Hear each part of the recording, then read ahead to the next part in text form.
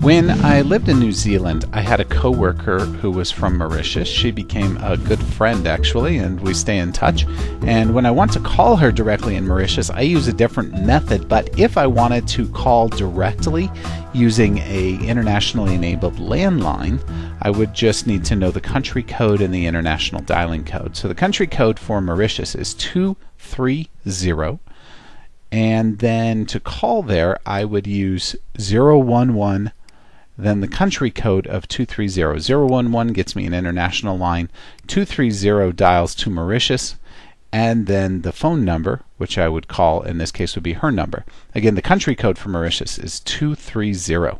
But I wouldn't really recommend calling direct. Your phone company will charge you a lot of money. If you want to call a phone number, I really recommend using Skype. We detail how to make free and low-cost calls using Skype in other videos.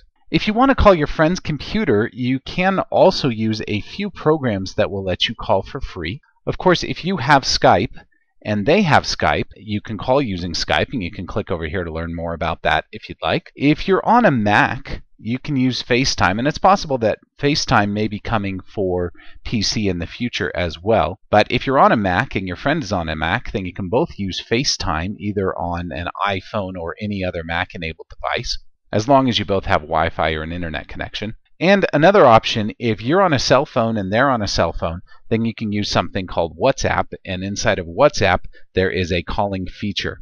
Now you can click on any of these that we've detailed here, and you'll be able to go to a video that we've made about each of these so that you can learn more about how to use any of these apps for free calling. And as long as you and your friend have them, you'll be able to make free calls using these tools. If you liked this video, please be sure to give it a thumbs up below. Be sure to subscribe, as we have more helpful videos almost every single day. If you have any questions that we can answer for you, please be sure to come and visit us at showmehowtodothis.com.